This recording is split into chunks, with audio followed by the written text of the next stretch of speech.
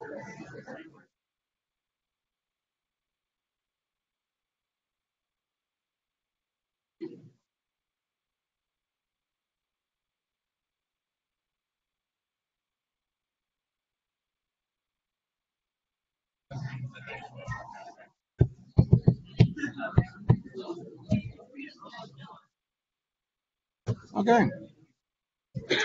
Good evening, everyone, and welcome.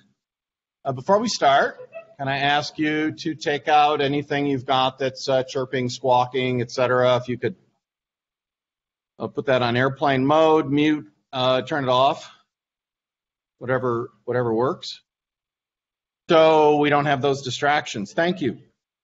I'm Glenn Moots. I'm a professor here at Northwood University and also director of the university's Forum for Citizenship and Enterprise.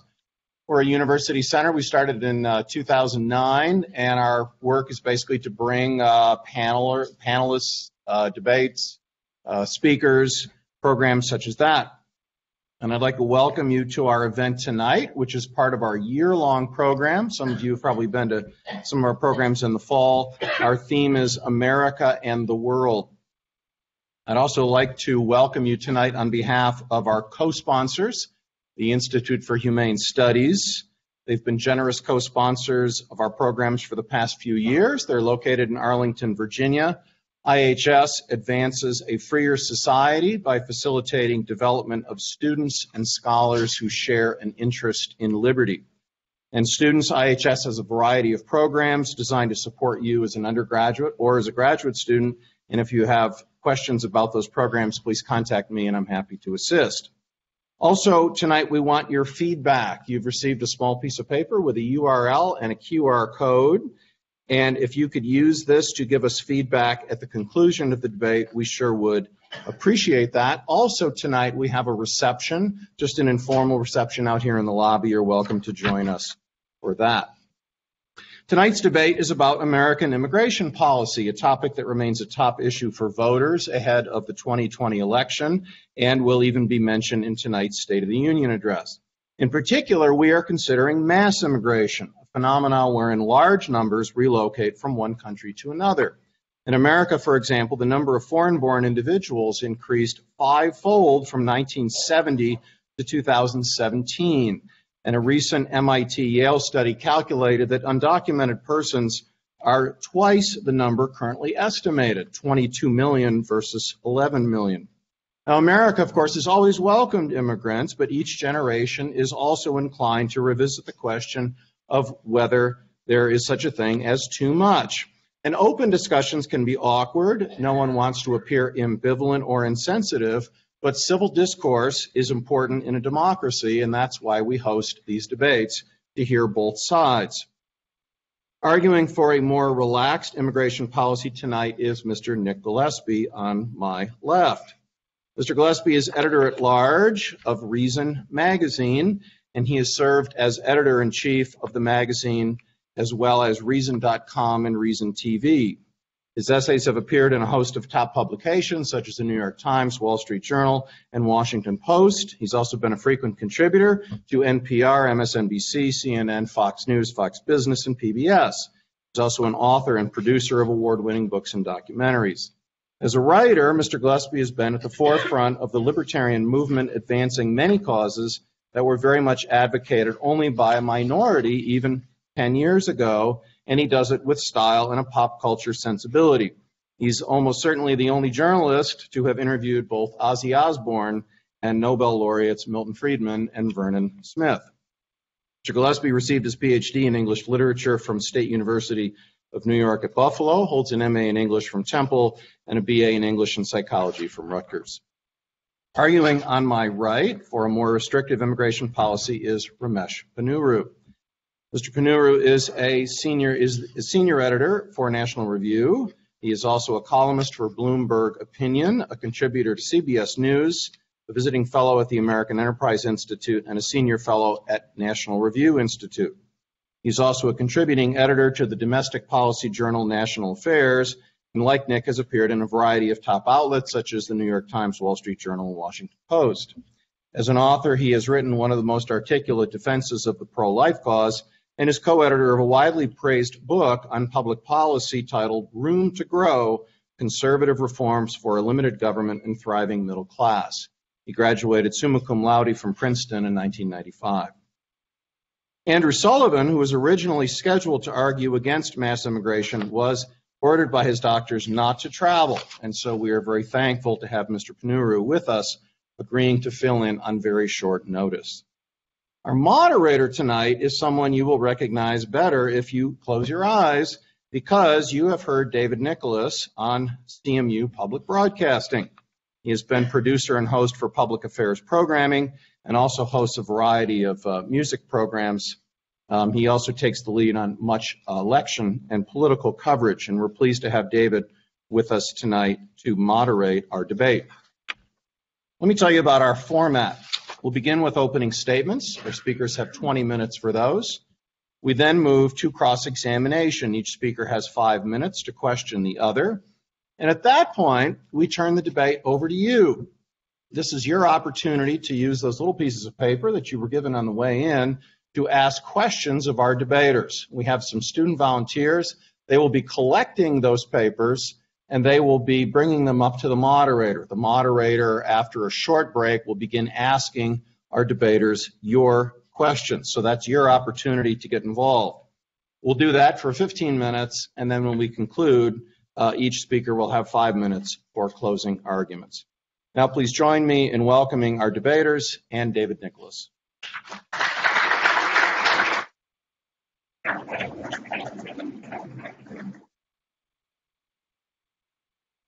Good evening and welcome. Thank you to Professor Moots for inviting me back once again. I'm very happy to be working with both panelists this evening. A couple of years ago, I was here for one of the events in the fall season, these events that Professor Moots has sponsored, and we were going up against Game 6 or 7 of the World Series, Cubs and Indians. Tonight we're running up, of course, against the State of the Union, so with all due respect to our guests, we kind of always feel like maybe we're the warm-up band, but we will proceed just the same. As Professor Moots said, we are going to open 20 minutes that we will get out of the way and let both of our speakers have the floor to make their opening remarks. And predetermined, we will turn first to Ramesh Ponnuru for his opening statement.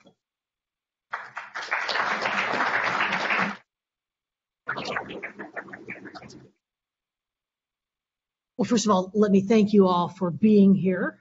I appreciate, like the airlines, I know you have other options. And it's great to be here on my first trip to Northwood and indeed to this part of Michigan.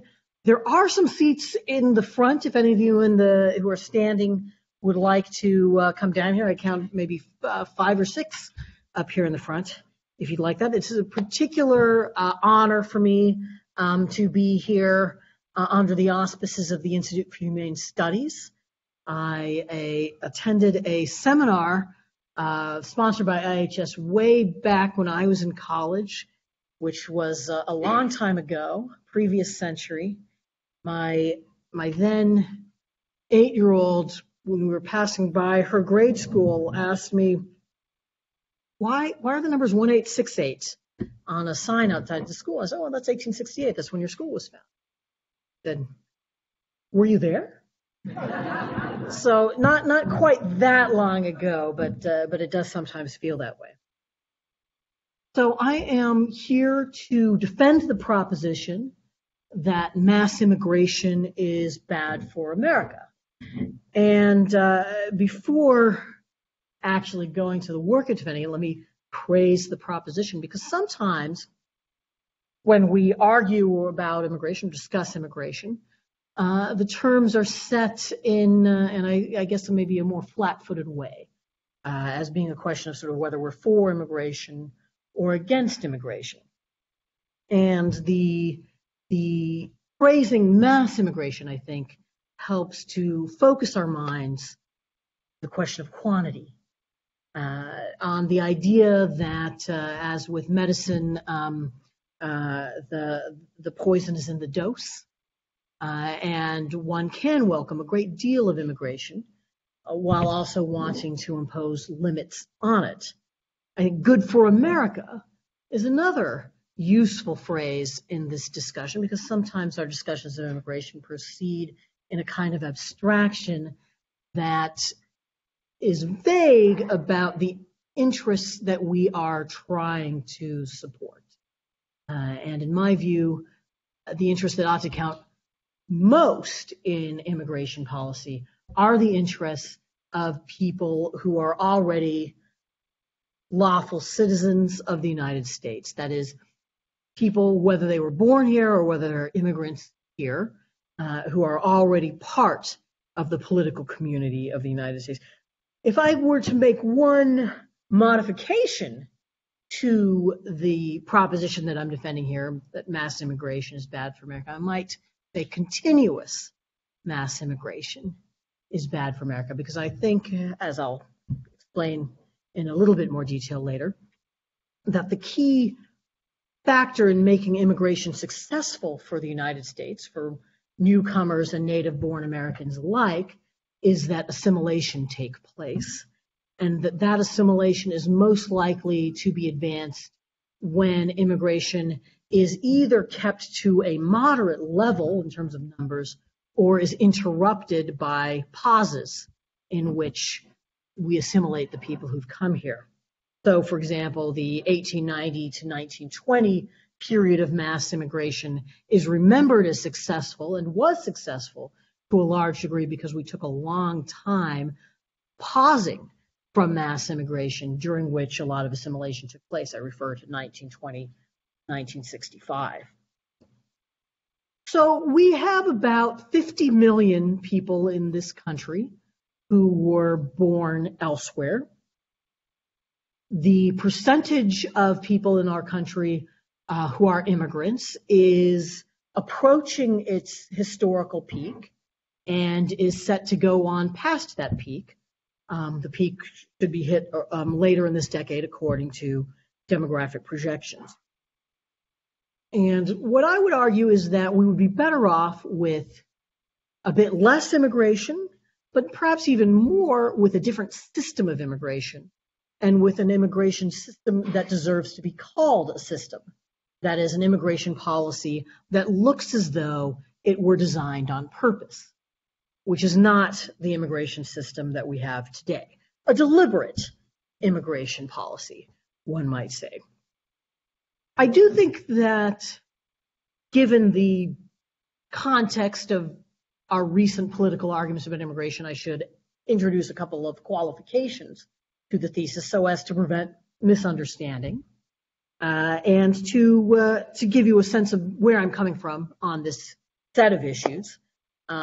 This debate could have been a more stark contrast of positions than it is. I think of myself as a moderate restrictionist on immigration for a number of reasons. I think that, for example, a border wall on our southern border, the border with Mexico, is neither a necessary nor a sufficient policy for the kind of immigration control that I would like to see. I am in favor of enhanced physical structures in parts of the border, but the idea of a wall going across the border, a big gleaming wall, I think it has been described as, is not part of my agenda. Of course, it doesn't actually appear to be part of the current administration's agenda either, if you pay close attention to what it's actually doing. I think that President Trump's association of immigration with violent crime is demagogic at the very least, is not supported by the data, and is something that stirs up enmity where it should not be. I'm in favor of birthright citizenship, unlike the administration and a lot of Republican congressmen. In fact, the way I got my citizenship, as an aside, when my brothers were born in India, my older brothers, and somehow when we were kids, it got into our heads that this was the key distinguishing factor between people who were going to go on to be presidents and those who weren't. And the idea was that I had a really good shot at it, and they did not. It turns out not to quite work that way. It's in fact an incredibly labyrinthine process that the good citizens of Iowa have not yet mastered. Finally, by way of distinguishing my positions from folks who are, let's say, to my right on the immigration issue, I think that the zero tolerance policy that the administration embarked on in the spring of 2018, with the predictable consequence of mass separation of families, was grossly immoral, a humanitarian and practical and political disaster that all by itself is a reason that I am unlikely to vote for the re-election of the incumbent. With those qualifications in mind, I'd like to talk a little bit more sort of positively about the considerations and principles that I think ought to underlie our immigration policy. And the first point I'd like to make is that the sort of macroeconomic considerations that are usually brought up in this context are basically beside the point. That the macroeconomic arguments for immigration that are widely put forward are deeply unpersuasive. It is true that increased immigration is very, very likely to increase the size of our economy, and decreased immigration is very likely to shrink our economy. And usually, a policy that increases the size of our economy is a good thing, and a policy that decreases the size of our economy is a bad thing. But immigration is a particularly tricky issue on this score, in part because the usual considerations don't apply. In this case, what you'd want to look at, I think, more closely is the effect of immigration on, first of all, GDP per capita. That is, the size of the economy per person, and particularly whether the immigration is benefiting the people who are already here. Again, both native-born Americans and the immigrants we've already taken in. And when you look at those figures, it turns out that the benefits of immigration are nugatory. People will often cite numbers on the economic benefits of immigration that gloss over this point. They talk about the benefit to the economy overall, to GDP, to GNP. However, entirely understandably and naturally, most of that added benefit accrues to the immigrants themselves. And of course, the number of people who are taking part in this economy increases with immigration. If you look at the statistics that look a little bit closer at the effect on individual people, you see almost no effect. So, for example, in 2013, the Congressional Budget Office estimated the economic effects of a bipartisan immigration reform bill that, among other things, would have doubled the amount of immigration in the United States over the next decade. And what it found was that in 20 years' time, it would increase GDP per capita by 0.2%. Not nothing, but also the kind of estimate that could easily be swamped by other factors that could turn out to be wrong just as a projection error, and is not really the kind of thing that ought to motivate a major policy change. The distributional effects of immigration, on the other hand, are different. They are, I think, more of a reason to act. And one of the findings that we see in the literature on the economic effects of immigration is that the more immigration you have, particularly the more low-skilled immigration, the lower the wages, the lower the income of low-wage workers. This, too, is a point that often gets glossed over. And what people will say, correctly, is that the literature does not prove that there is a negative effect on native-born American workers. However, even the most optimistic looks at the effects of immigration suggest that the more low-skilled immigration we have, the lower the wages, the lower the incomes of the immigrants themselves. And this, I think, is a very important consideration, because when we bring immigrants in, we want them to be successful. We want them to integrate into American life. This is what I mean when I talk about assimilation, which is the second point I want to make, in addition to the economic arguments being not particularly decisive, that assimilation is key. People mean different things when they talk about assimilation. What I mean is not the idea that immigrants have to abandon all of the cultural traditions of their ancestral countries.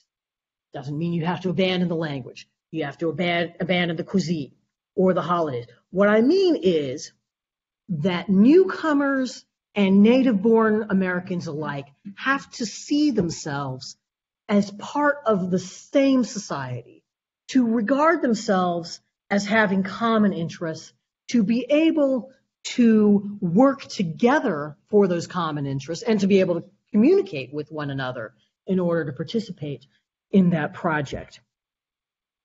That assimilation, I think, has an economic component. You don't want enclaves of ethnic poverty that are geographically concentrated. You want everybody to have a shot at becoming part of our society fully and being seen by themselves and by others as full participants in our society in all of its dimensions, our culture, our politics, and our economy. And an immigration policy that results in immigrants being a caste apart, in their having lower wages, in newcomers constantly not being able to rise up the economic ladder, seems to me to be a failure, a mistake, suboptimal. Now, it's also, I think, important because we can get sidetracked when we talk about assimilation. We talk about the imperative of building social cohesion in the face of immigration. We can often get sidetracked into a discussion of whether today's immigrants are better or worse people than yesterday's immigrants. And today's immigrants, like yesterday's immigrants, like today's and yesterday's native-born Americans, are a mix of virtues and vices, talents and flaws. What I think has changed is not so much the immigrants as the context of the society to which they are coming and into which we would like them to assimilate. So 100 years ago, there were many more ladders of opportunity. If you started with little formal education, if you were starting with low-wage jobs, there were much greater pressures, formal and informal, some of them coercive, some of them not, toward assimilation. There were fewer ties to the old country to impede assimilation. Transportation costs were higher. Communications technology was less advanced, for example. So my argument here is not that the immigration policy of yesterday was necessarily wrong, or the immigrants of yesterday were necessarily better. It's that the context has changed, and that when those circumstances change, our immigration policy ought to change accordingly to match what is actually in America's national interest. And I would say that part of the reason that I favor a different immigration policy is because of the political effects. When you have the kind of political reaction against immigration that we have had in our country over the last several years, I think it is a sign that we are beginning to outstrip our absorptive capacity. Most Americans favor immigration. That tendency has actually increased in recent years, but there is still pretty strong resistance. And I would go so far as to argue that without that resistance, we probably wouldn't have our current president, probably wouldn't have won the Republican nomination or won the general election if there wasn't such resistance. Which is, again, I think, a sign because it's not as though we can tell sort of deductively or mathematically how much is too much, when should we cut back. But I think that it is clear that we could cut back the amount of immigration that we have or change our immigration policies in a way that would not harm our economy and that would be conducive to immigrant success and social cohesion. So I'd like to finish by talking a little bit about the dimensions of the better policy that I would like to see happen.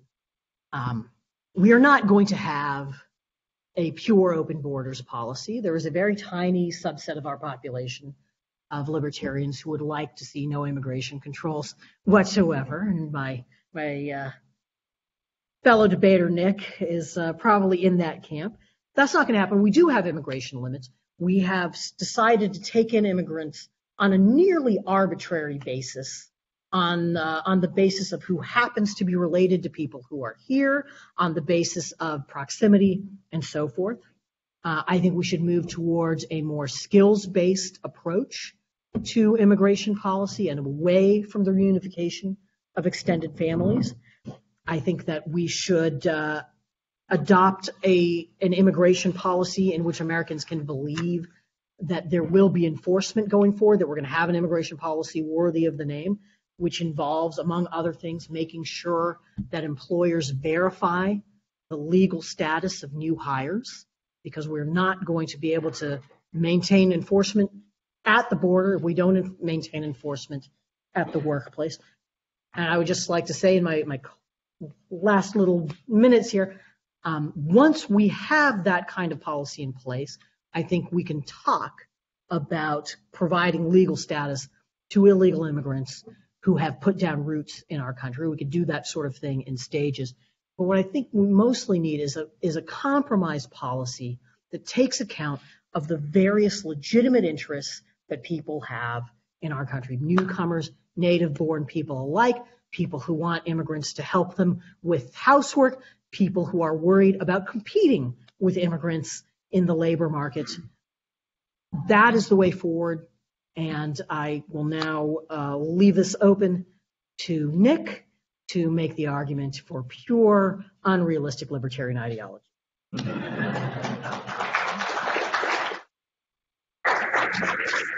It was a generous offer. Thank you very much. And I'm actually going to reject it, though, because I don't, when people talk about open borders, it's never really clear what they mean. What I want to talk about, though, is the proposition, is mass immigration bad for America? And I want to answer not just, Herman Melville once said that what was great about Nathaniel Hawthorne is that in American literature and American letters, he said no in thunder. And I want to say, is mass immigration bad for America? I want to say hell no in thunder, because mass immigration has been excellent for America and it can continue to be. We should have reforms. And I'm actually kind of a little bit put off kilter by Ramesh, because he's being very moderate here, which a lot of people who are immigration restrictionists are. They trade in racial stereotypes, as Donald Trump did. When he announced, within 5 minutes of announcing for president, he started likening Mexicans to rapists, drug dealers, plague carriers, swarming across the border, apparently unfamiliar with the fact that we had reached peak Mexican immigration sometime in the mid-2000s, in around 2007, 2008. But what I want to ask then is, is mass immigration bad for let's take it down from the national level and talk about it more in a way that we can actually think about it. And what I want to ask you to consider is mass immigration bad for Midland, Michigan? Okay, and this way maybe we can talk about it in a little bit more sense. We are in an era of mass immigration, and I think Ramesh would agree with that. We've had long, sustained influxes of immigrants, both legal and illegal, and we can talk about exactly whether that status matters as much as we might think it does. But regardless of that, we basically have about 1 million net people coming into the country every year, and that works out to somewhere around 0.3% or 0.4% of the population of America. So let's think about what that looks like in Midland. People, as you guys probably know, Midland has a population, I was looking it up on Wikipedia using census data, of about 41,800 people. So 4/10 of 4/10% of that would be about 200 people added every year to Midland, Texas. That's mass immigration, as we define it at the country level, hitting Midland. Is that something you can handle? Is that good or bad? Is it completely changing the nature of your society or whatnot? What I would argue, and what I would like to argue, is that I think that kind of mass immigration, let's double it. Let's say 400 people, 500 people a year, new coming to Midland, which, by the way, you guys, you realize you've lost population over the past decade since the last, but 500 people a year, I think it would be good for a number of reasons, and these are broad terms to consider. Immigrants in general, they're young. They're younger than the average person coming to America. They're hardworking. They participate very heavily in the labor force. They start businesses more often than native-born people. They commit fewer crimes. They do jobs that the rest of us won't do. Which is actually true. They clean the gutters, they clean the toilets, they vacuum, they cut the grass, they take care of our children. That oftentimes we don't either have time or the interest in doing it. And this is just unskilled workers creating a service economy that frees the rest of us up, not to, get drunk and, carouse, although there's some of that, but it allows us either to do higher level work that is very productive. How many of you are lawyers? Anybody in the room? Nobody wants to admit it, I get that, okay? But let me put it this way. How many of you hire a housekeeper to clean your house? Okay, what do you do with the time that you save? You either do more work or you have more time with your family. You get something out of that, the housekeeper gets something out of that. That's the kind of work that an unskilled, a low-skilled immigrant would do. If you had a couple hundred more of those people coming to Midland every year, you might have more restaurants. You would cook less, but you might take your family out to eat and have more quality time together. This is how immigration works in America, and this is mass immigration, a few hundred people a year adding on. Can you handle that in this community? Would that make this community more interesting or less interesting? And I'm glad that, Ramesh kind of laid this out. Immigrants they're not soaking up welfare. They're not, committing crimes. They're not doing drugs. They're not stealing babies, things like that. Newcomers do mix things up, though. And newcomers don't necessarily look like most of it. I was going to say this is an incredibly diverse room. I mean, I suspect that some of you have visited Ohio. You've been to Wisconsin, maybe even gone to Canada from time to time. But it's a pretty homogeneous mix, right? Newcomers increasingly come from countries that are very different. In the early part of the 20th century, people were coming from Central Europe and Southern Europe. Those were new parts of the world to start entering America en masse. There had been a lot of people from Germany and England and from the Scandinavian countries, Ireland as well. People got freaked out when it was Italians, when it was Poles, when it was Jews coming. The big three groups that come to America now are Latinos, less so from Mexico, although for a long time it's been Mexicans, but it's Indians or people from South Asia, as well as China. Those are the three groups, and actually Indians and Asians, or rather Indians and Chinese people are the big groups coming in now. They look different. They seem to come from very different countries. Ramesh, you're Catholic, right? Yeah, no, I was raised Catholic as well, and being Catholic was seen as very strange in the early part of the 20th century. It was very exotic and very much feared by people. I don't even know what religion most Chinese people are. It could be any number of things depending on where they're coming from. But newcomers mix things up, and that makes people worrisome.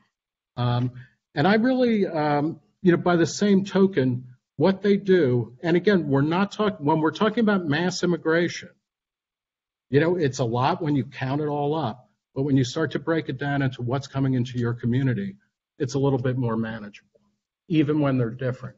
Immigrants in America do not come to Michigan, by and large. Most immigrants in America go to 3 states, which I have written down here: California, Texas, and New York. The vast majority, about 2/3, go to 20 metropolitan areas, including, and the big 3 are New York, Los Angeles, and Miami. They tend to go to places where they already have beachheads or they already have communities, and they work their way into assimilating that way. So we get worried. I mean, how many of you are worried when you see people who look different than you? I mean, if we're being honest. I guess either nobody's being honest or you guys are, but it's understandable, right? When you see people who seem to be very different. But by the same token, what immigrants do is they pump new blood, cultural blood, social blood, economic blood into a country that is kind of a geritol nation. Anybody here remember geritol at all? Okay, it was iron for your blood, for tired blood. We are an aging country. We need new blood, figuratively. We don't need new blood, literally. Immigrants and their children are responsible for founding 46% of Fortune 500 companies in 2017 of the companies that were there. They bring something new. 55% of $1 billion startups have an immigrant founder, which is kind of interesting, which is kind of nice. Anybody drive a Tesla? That was founded. I realize I'm, in big 3 territory here and things like that, but it's new people are bringing new ideas, new blood, new possibilities. Did anybody watch the Super Bowl halftime show? Okay, Jennifer Lopez is the daughter of Puerto Rican migrants. They're American citizens, but they moved from Puerto Rico to New York. She grew up in the South Bronx. That's bringing something. Does anybody here like Frank Sinatra? Frank Sinatra was the son of, actually the grandson of immigrants from one of the most hated countries that came to America, it's Italy, in the time. This is what mass immigration is bringing us. And as Ramesh pointed out, it's not really changing the economy in any massive way that is screwing over people. It's helping to expand it slightly. It can have some very positive effects, and it can have some marginal, I think the word was nugatory, negative effects. If you want to look around America and you see the places where things are thriving, you will find a lot of immigrants there. This is not a coincidence. Immigrants go to places that have a lot of economic activity, and then they help fuel it a little bit further. Not just economic activity, but cultural activity in a way. What I'm going to do is I'm going to wind down pretty quickly here.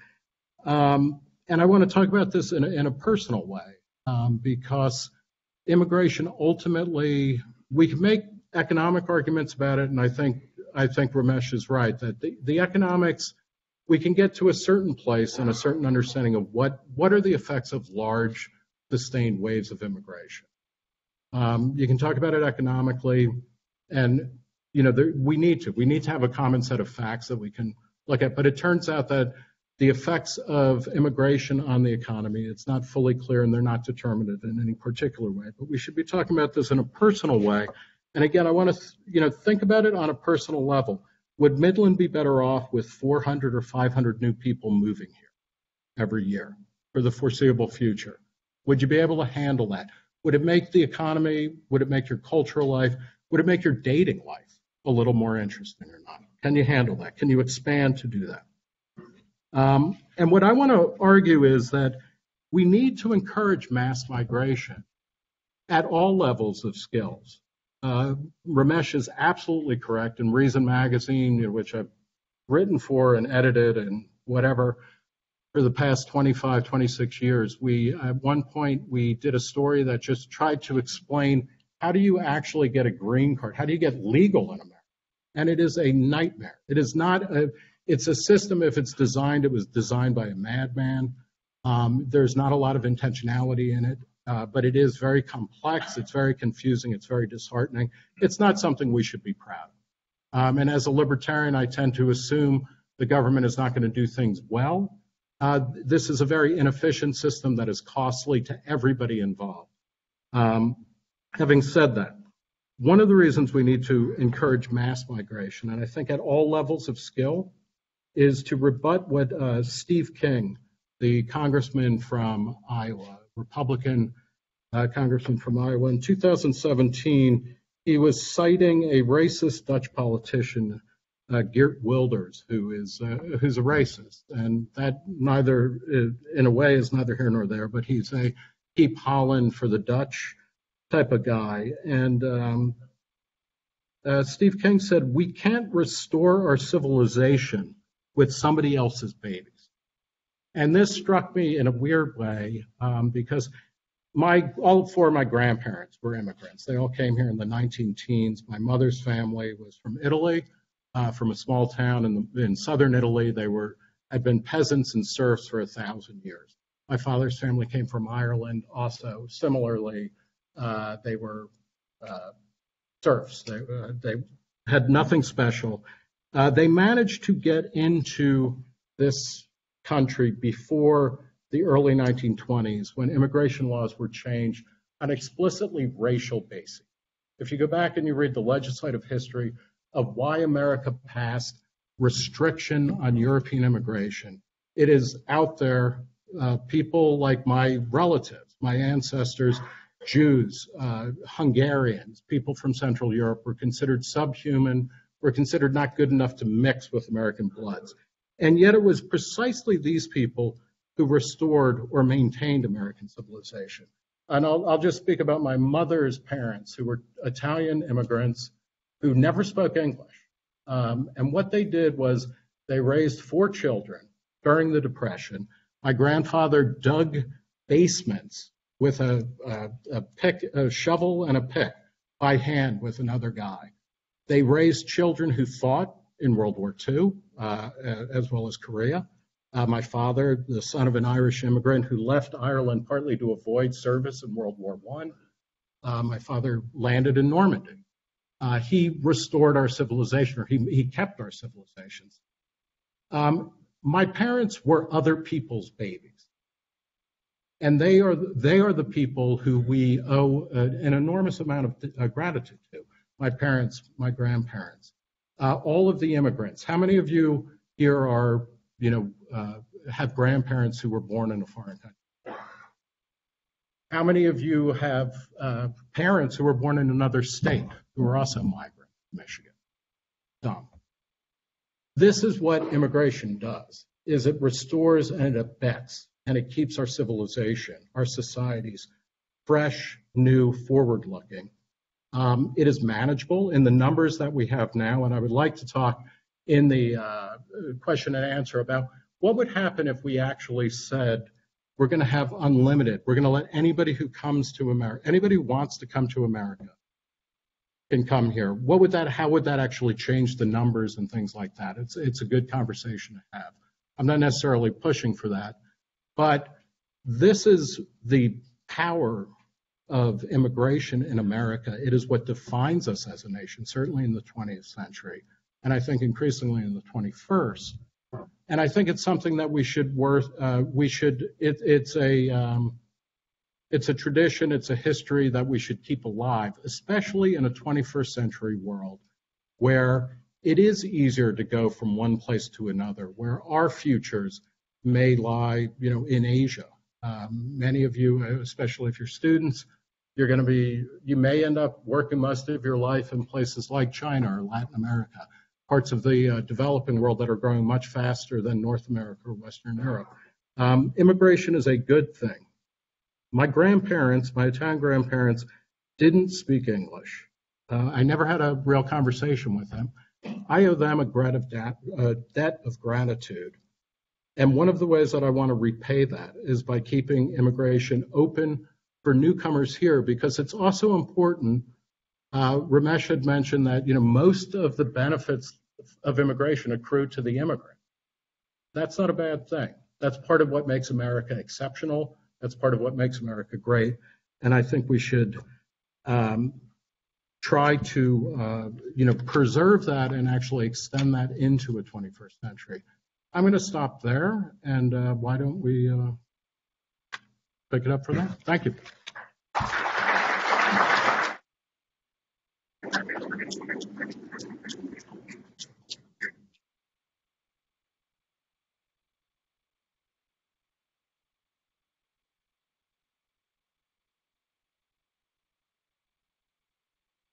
You've heard the extended views of both of our guests tonight, and I hope that some of you are, from the statements from both, are beginning to formulate some of those questions. As mentioned earlier, we're going to give them first an opportunity to question each other, and we are not going to necessarily put limitations on that other than to let them zero in on some of the points that they observed from what the others said. So we will begin. The opening comments started with Ramesh, so in terms of a cross-examination, we will start with Nick to question Ramesh as they cross-examine each other.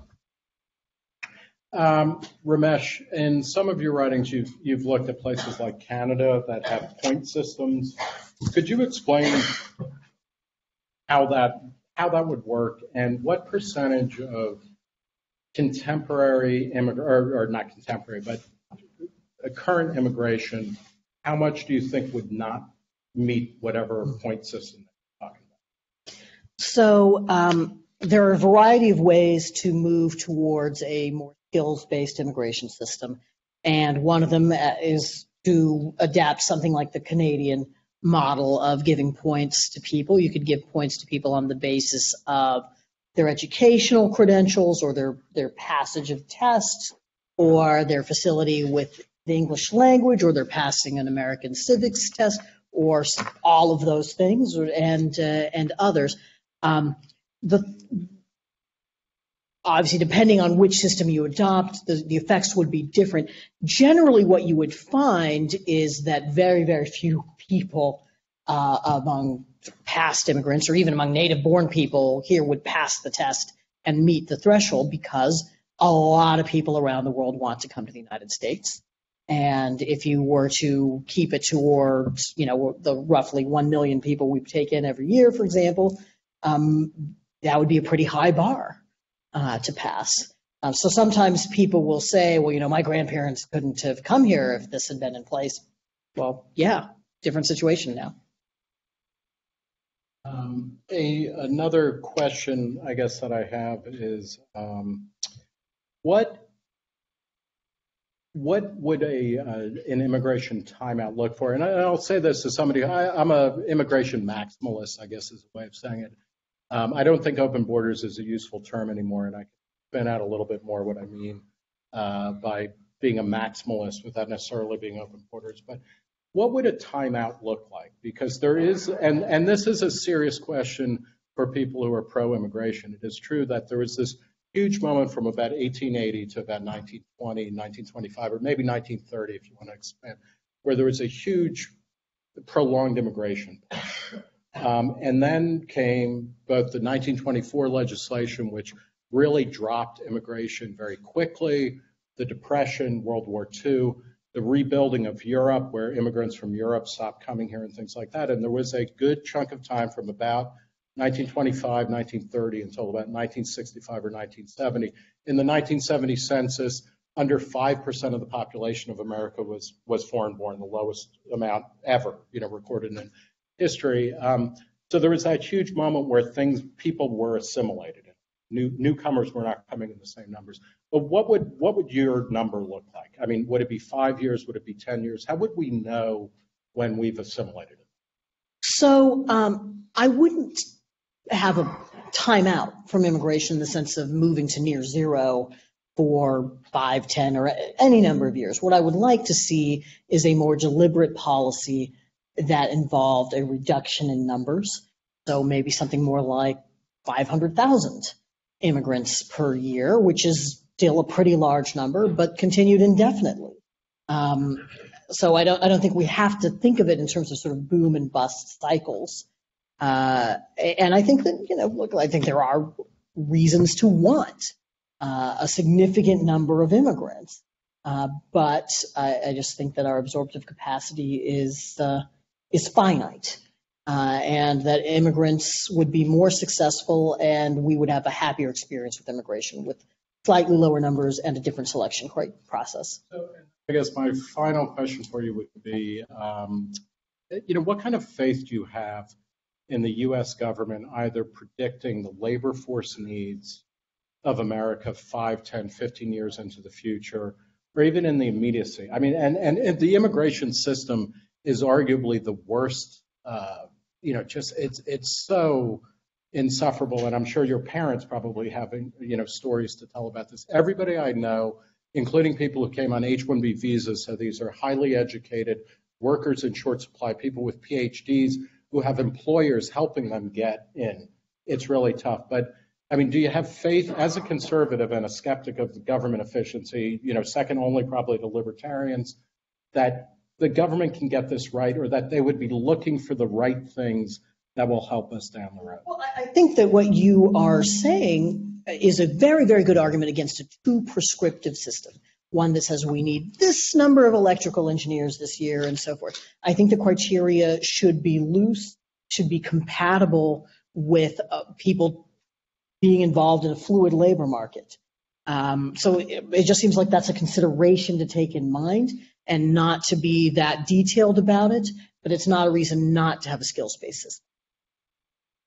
Now, Ramesh, to take about 5 minutes. Sure. Your questions to Nick. So I had mentioned the bipartisan legislation from a few years ago that would have doubled immigration levels. To what national problem is a doubling of immigration levels a solution? Okay. When you say to what problem is a doubling of numbers, one, I would say we have a problem here where we have large numbers of illegal immigrants. It's never a good thing when you have large numbers of people flouting the law.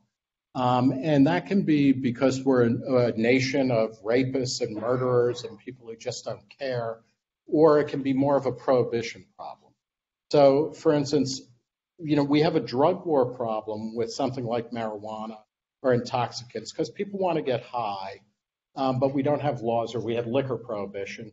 The problem wasn't with drinking, it was with trying to keep people from drinking in a way that responsible adults could do.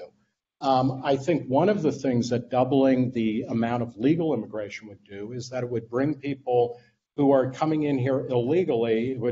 If they could come in legally, it would solve a lot of problems. One, it would minimize the kind of exploitation of those people.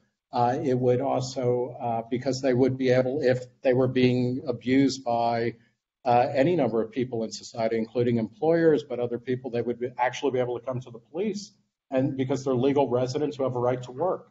If we had more legal immigration, that would be one thing. They would also command a different kind of labor strategy. I mean, if you're a legal worker, you are going to be negotiating a different type of salary. So I think it would tamp down a kind of rampant black market in humans, which is problematic for the same reason that having black markets in other goods and services. So that would be one thing. The other thing I would say is that there's this fear that if we open up and we say, whoever wants to come to America can come here. Some demographers have looked at that, and they go around the world, and there are surveys out there, and it's something like, I read one article that talked about how 157 million people around the planet have said they want to move to America. And so restrictionists, not necessarily Ramesh, but other restrictionists will say, can you imagine if we had open borders and we just let anybody who wants to come here, we would be swamped immediately by 157 million new people. In fact, I want to weigh 185 pounds. That is what I will tell every survey person. I'm not going to do it. The revealed preference is radically different. In Europe, under the EU, a lot of Greeks say they want to move to Germany because Germany is a good functioning country with a great economy. less than 1% of Greeks have moved to Germany. After Germany, West Germany and East Germany reunified, East Germans, only 15% moved to West Germany. Puerto Ricans, this is and I have this down here. Yeah, there are 3 million Puerto Ricans who are American citizens living on the island of Puerto Rico. They are United States citizens. They have absolute right of movement into America. 89% say they dislike how things are going on in PR in Puerto Rico. Fewer than 84,000 of them move to the U.S. every year. So all I'm saying is, if we let more people, if we allow the people who want to come here, I think it will be a manageable flow, and it will be good for them, and it will be good for us, because it does expand the economy and it does enrich our culture and social life. The U.S. has long had a policy of excluding would-be legal immigrants here if there are signs that they won't be able to support themselves, if there'll be so-called public charges. Yeah. The exact criteria are changed over time. And that was actually even back to Ellis Island Day. That continue to be the case? Yeah, I think there's a real reason to say, or rather this, that if you enter the United States with the understanding that if you become a public charge and you don't have a person here who is willing to take accountability for you, which all of my grandparents had. They had relatives who said, I'll pledge that, if this person becomes a bum, I'll be feeding them. I think that makes a lot of sense. I think it's good to say, that the welfare state, immigrants don't abuse the welfare state. The biggest thing that, public money that goes towards immigrants is that when immigrants have children, oftentimes who are U.S. citizens, they go to K through 12 school. That's a lot of money every year. It's not exactly welfare, what we're talking about here.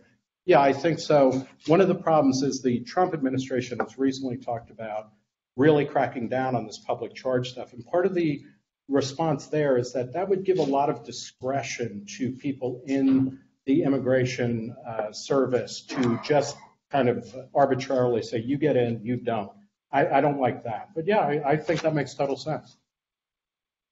But that will wrap up the cross-examination between the two guests. And now you have heard their questions for each other, their responses to those questions, and we would like to hear from you.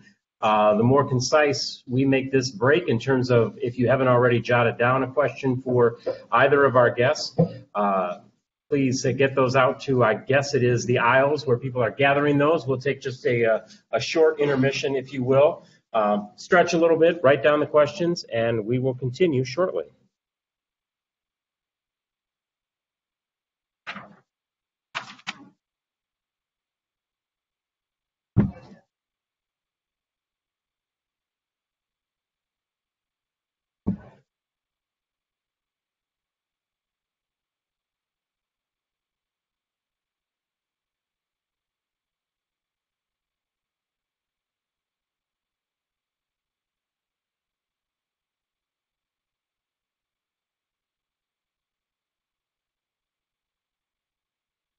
So far, so good. No bloodshed. Yeah, everybody's pretty mellow.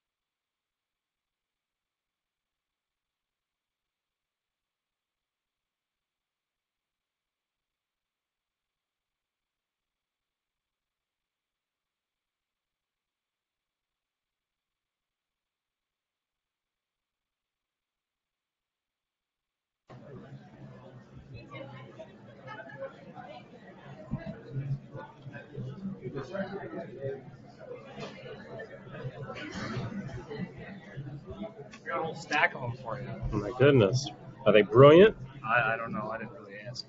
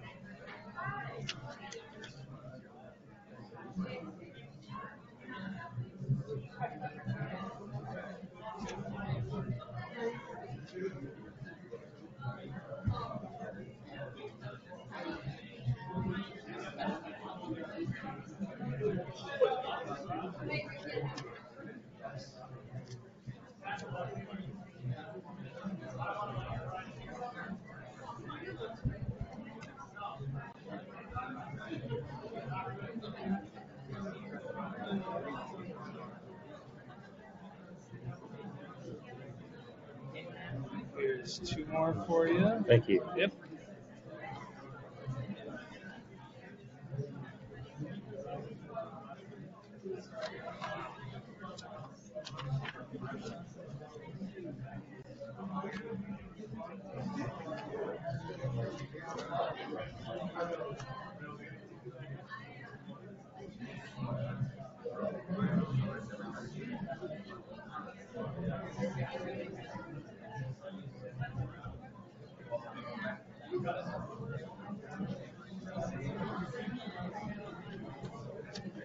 More brilliance. Thank you.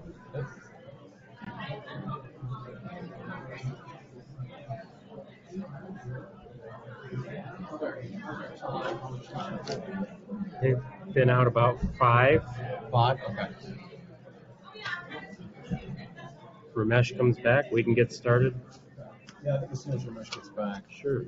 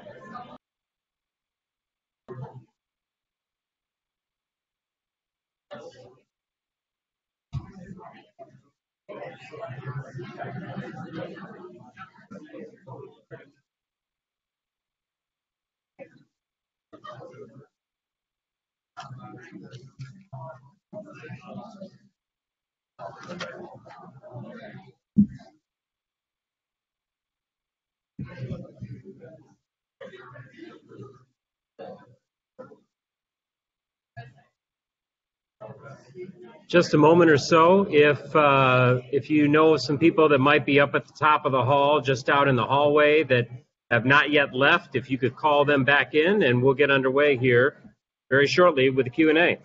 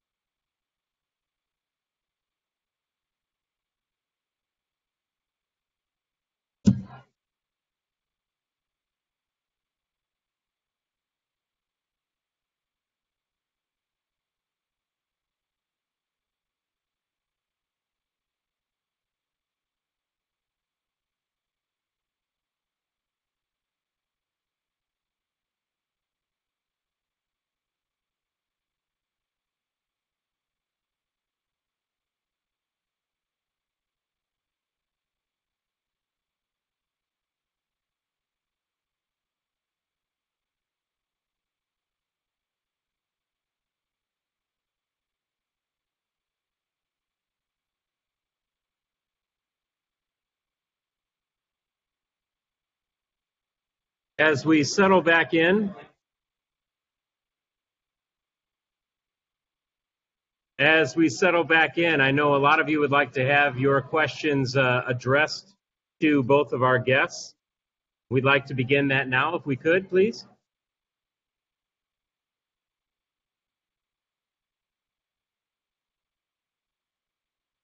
Some very good questions that have come, some that have been directed specifically to one side or the other, some that are kind of more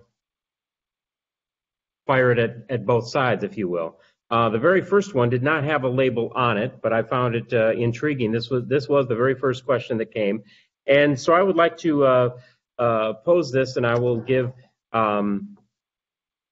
Nick the first try at this, and maybe for some of these that we have that are more or less addressed to both sides, to sort of we'll alternate a little bit and do about a minute or so on each side to see what the thoughts are from both. So the first question for you, Nick, this is the general thought: should anyone who comes to America be considered different from citizens? Why or why not? That's an interesting question that we didn't really get into.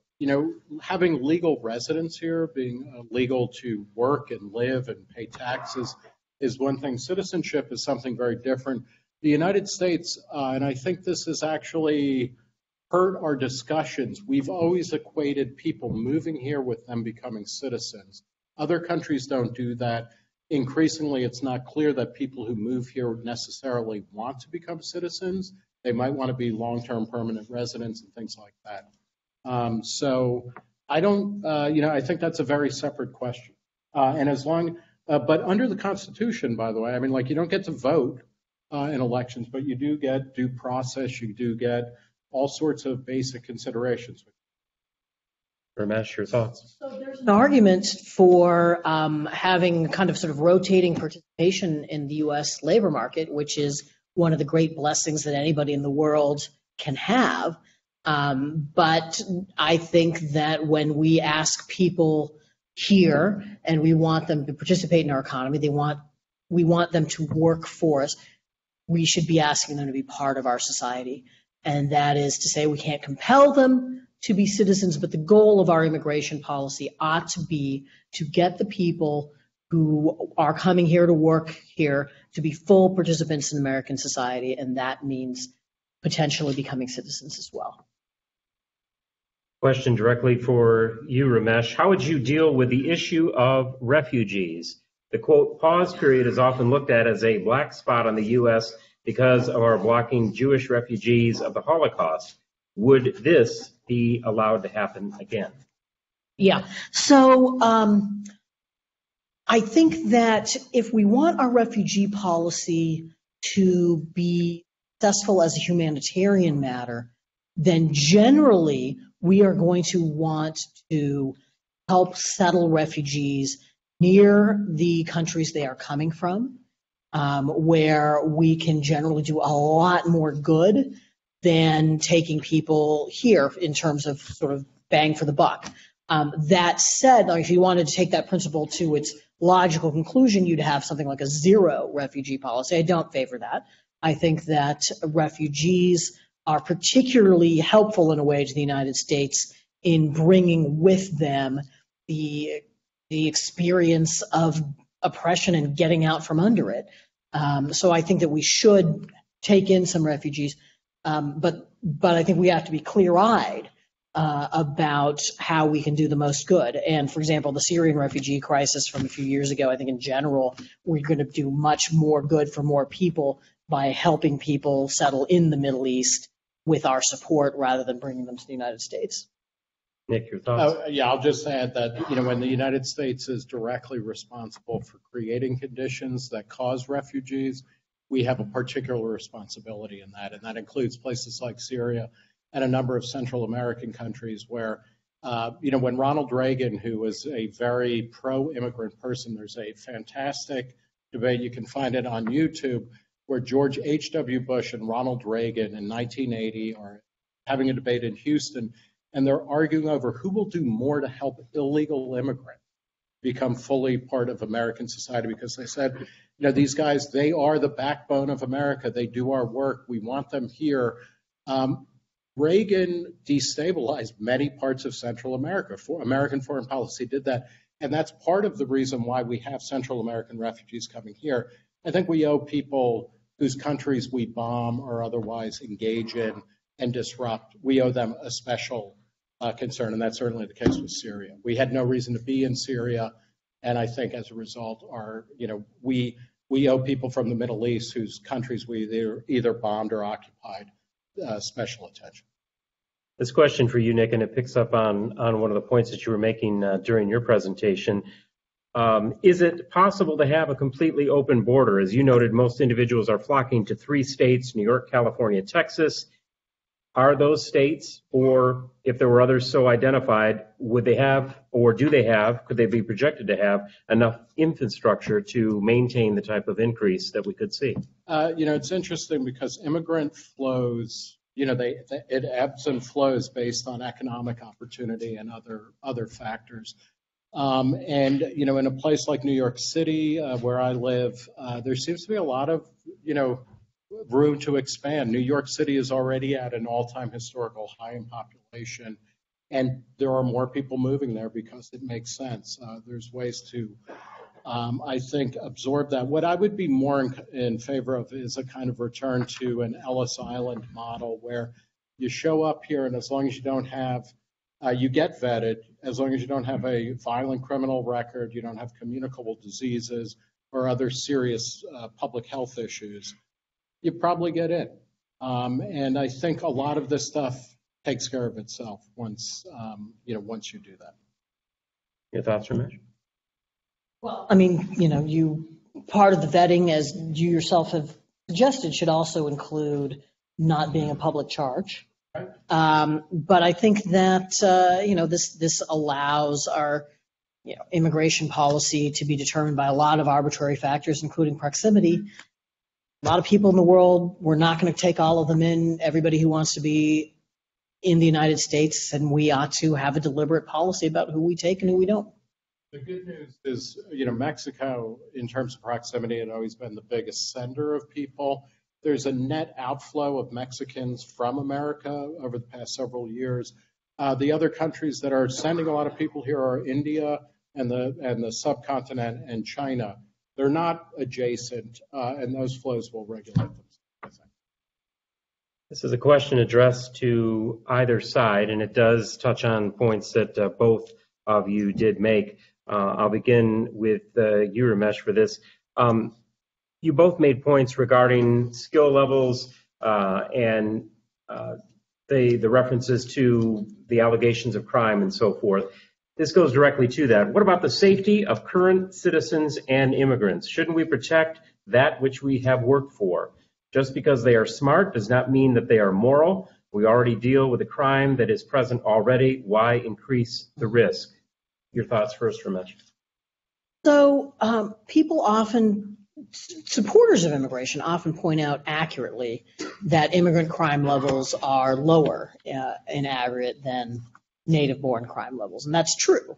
That is something that we should keep in mind, and we should certainly resist the demonization of immigrants as though they're a bunch of, like a sort of a criminal horde. On the other hand, we don't just want immigrants whose crime levels are lower than national average. We want them to be really, really low. Why should we be bringing people when, again, there's so many people who want to come here without having pretty rigorous screens and trying to make sure that we are getting the best of the rest of the world. I think that this is an issue that lends itself to demagoguery, but I do think there's a little bit of something there as well. Nick? I don't really have anything. This question then does go to you, Mr. Gillespie. You spoke about breaking down immigration to a more localized model and talked about the percentages and what it would mean particularly to this community of Midland, Michigan. This question asks, how would the, quote, even allocation of roughly 500 extra immigrants in Midland work? As stated, the immigrants move to areas where immigrant communities already exist. Wouldn't an even allocation through the whole United States be very costly, or, as this person questions, even impossible? I'm not sure how to answer that. I suspect, would you be able to absorb a couple hundred people a year? And let's think about it this way. Just call them migrants. Would you be able to suck in a bunch of people from Ohio? You know, I lived in Ohio for 20 years. They have very different cultures here. They don't get along with Michigan. You guys are natural enemies. You know, can you absorb that? You'd be surprised if people show up needing housing and you don't have a terrible government that doesn't allow for zoning and building and things like that. Houses get built. Restaurants expand.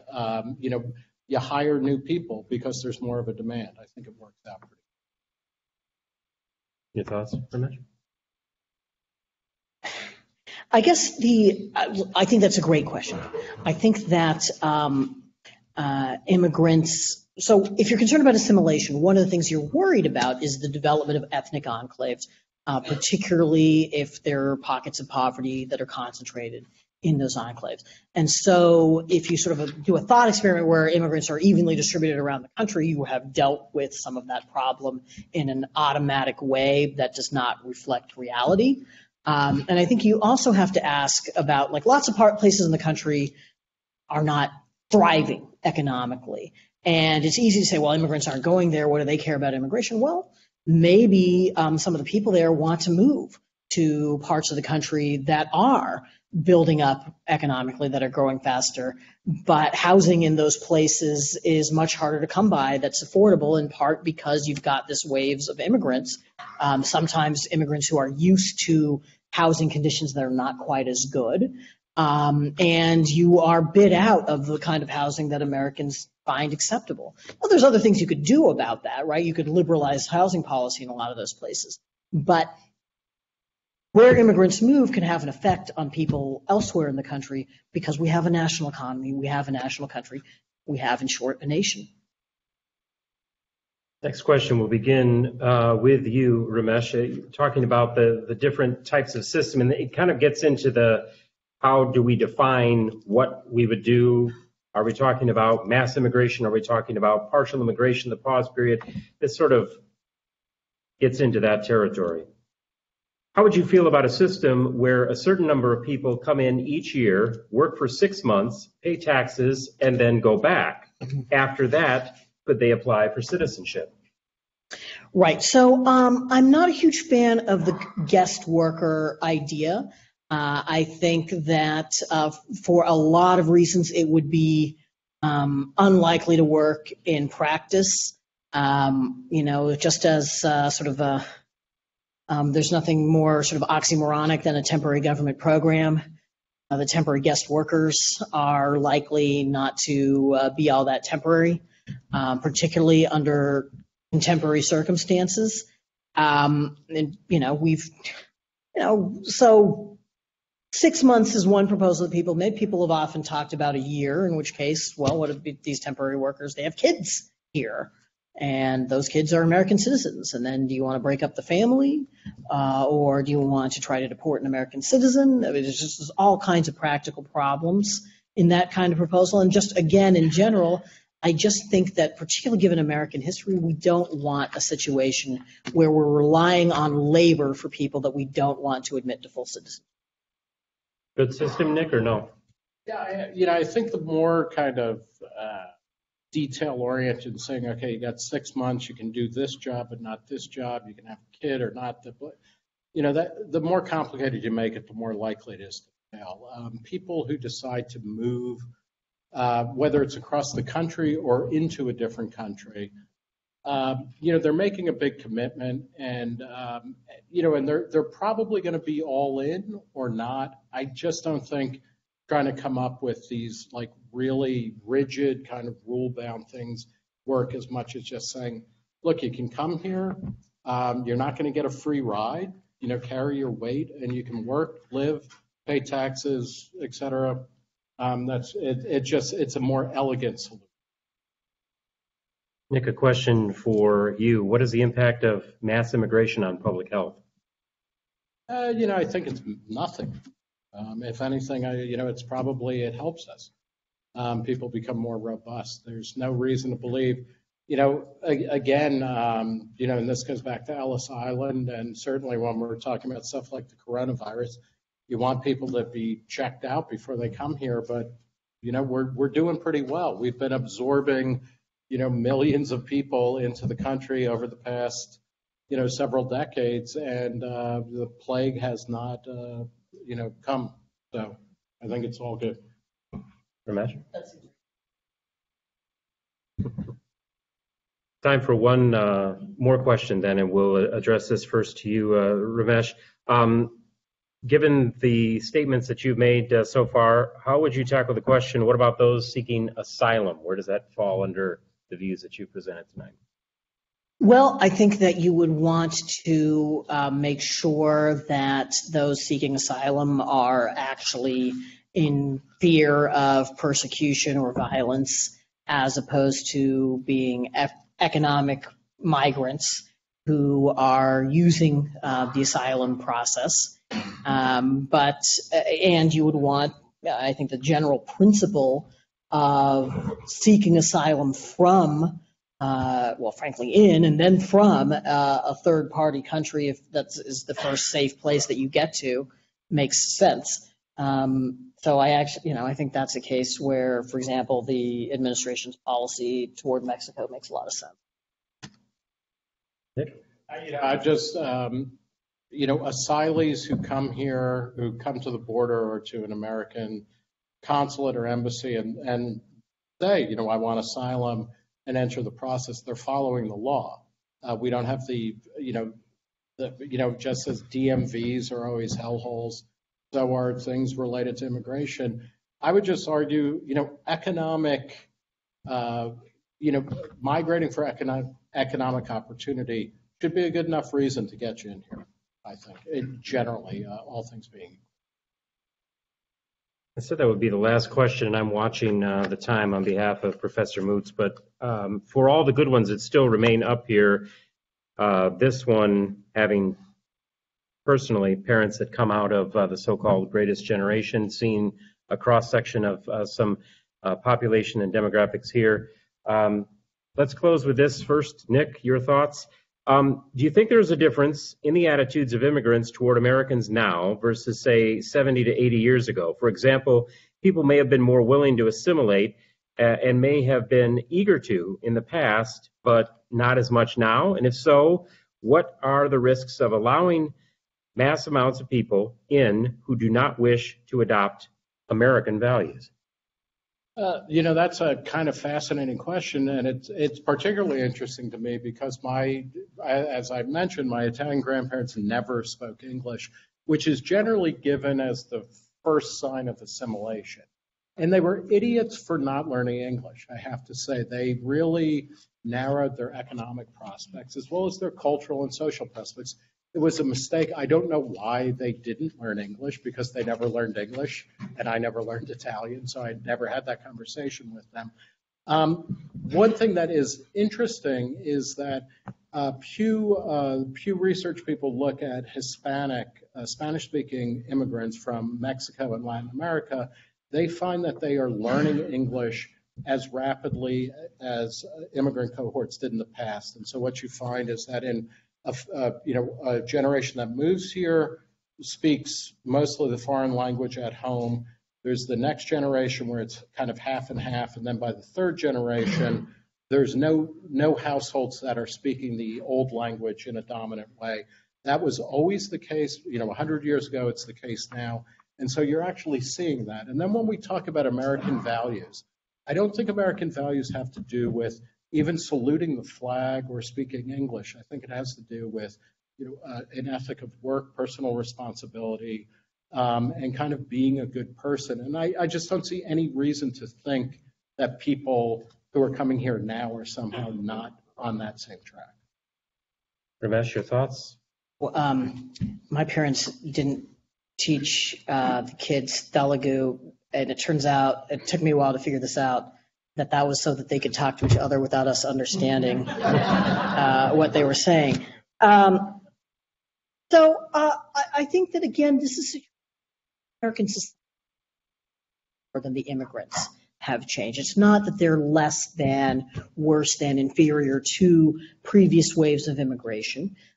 English is, for example, being acquired at the same rate. I would say that the differential, though, the costs of not having English are higher in today's economy, in today's society, than they were back then. And that's the sort of thing that our immigration policy ought to take account of.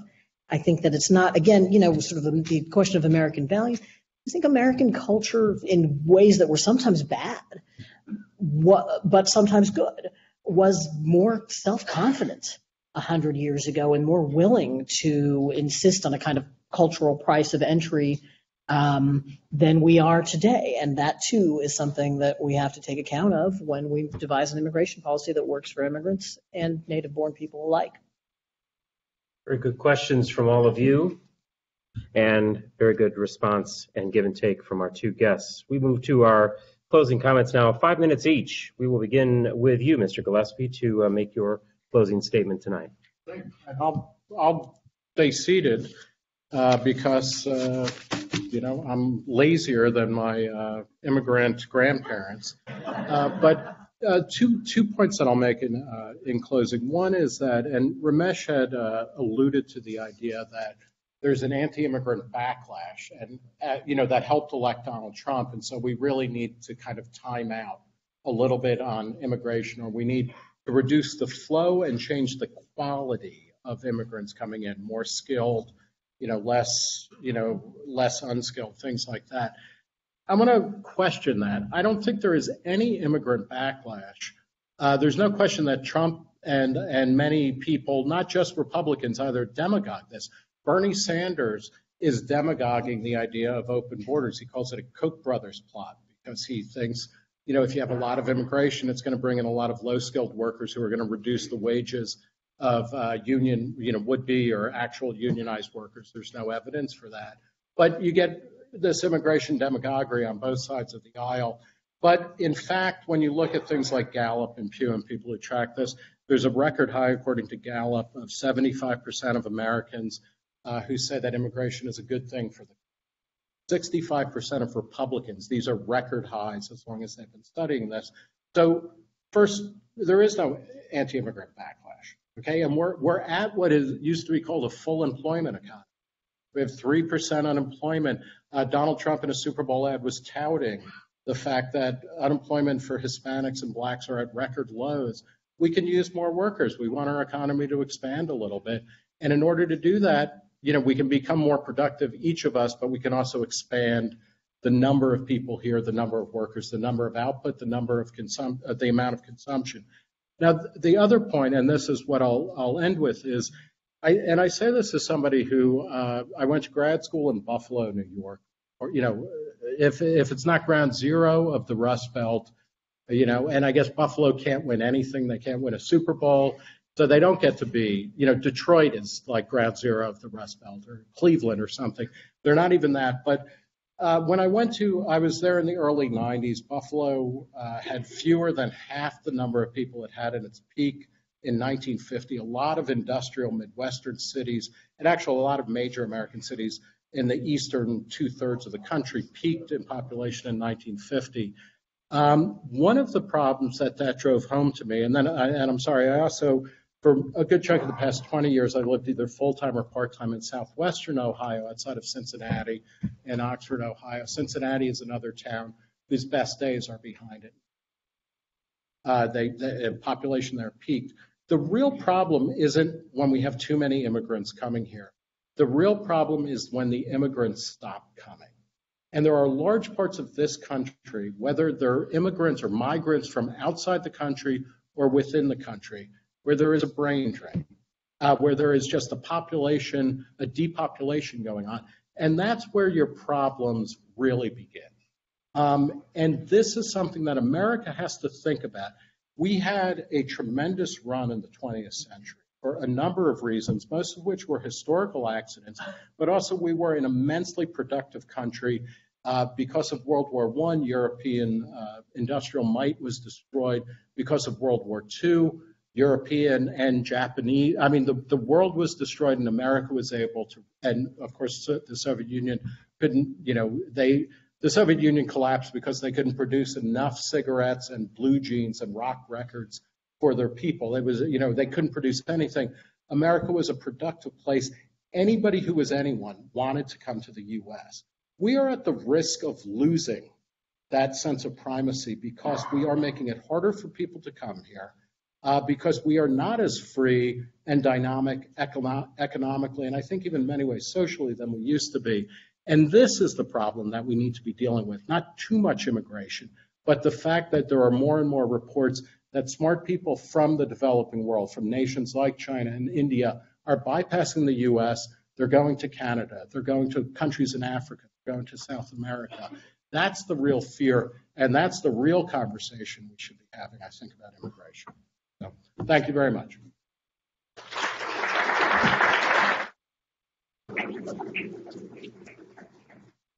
And now, Ramesh, your closing thoughts, please. Thanks.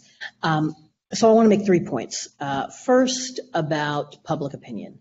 It is true, as Nick said, and as I said earlier, that the public seems to be becoming more favorable towards immigration. However, it is also true that only a minority of Americans wants more immigration. Gallup also finds that something like only about a third of the country would like more immigration, which is not to say necessarily that all of the people in that third would like to say double it, the way that people in both parties tried to do a few years ago. And if you ask people polling questions based on sort of how many immigrants we should take, should it be 1 million, should it be 500,000, should it be 200,000 a year, you generally get large majorities who want less than we have today. All of which, again, I think adds to the argument that there are at least strong sections of the country that want less and are skeptical of more. Second, on the economy, Nick mentioned how immigrants do jobs Americans won't do. There is no job category maintained by the Bureau of Labor Statistics in which immigrants are a majority of workers. There are job categories in which wages are probably lower than they would be without low-skilled immigration, and in which there is less mechanization than there would be without low-skilled immigration. It seems to me that we could have a reduction in the numbers of low-skilled immigrants without having major economic damage in this country. The point also on the economy that is made sometimes about we are needing younger people to invigorate our geriatric society doesn't account for the fact that immigrants are getting older, just like the rest of us, just like the world in general. And if we really believe that argument for immigration, then we should be having a different immigration policy in which the number one age category that has been rising over the last 20 years isn't people over age 55. Third, on the point about assimilation, Nick mentioned the tremendous run we had in the 20th century. And it often is brought up in these immigration debates. People will say, people back in the day, they said the Irish would never assimilate and the Italians would never assimilate, and how stupid they were to have those concerns. But if you look at the indicators of success for each of these groups, when did most of it take place? Most of it took place during the period when we had low to zero immigration, 1920 to 1965. That's when these groups of people joined the vast American middle class. It seems to me that that is highly unlikely to be a coincidence. And if we want immigration to continue to be the success in our country that it has historically been, and it has historically been, then we should have a more deliberate immigration policy that is actually geared toward that goal, rather than what we have today, which is a policy that does not look like anybody designed it on purpose. Thank you very much.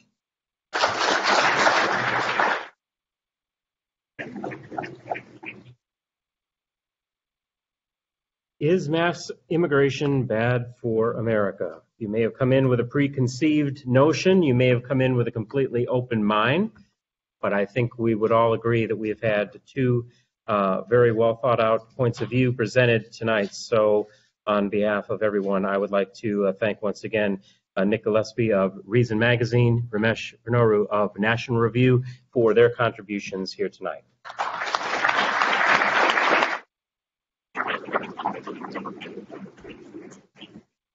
An honor and a pleasure to be with you. Thank you to Professor Glenn Moots for that opportunity. And thanks to all of his student support staff for their work. He mentioned the reception and so forth afterwards.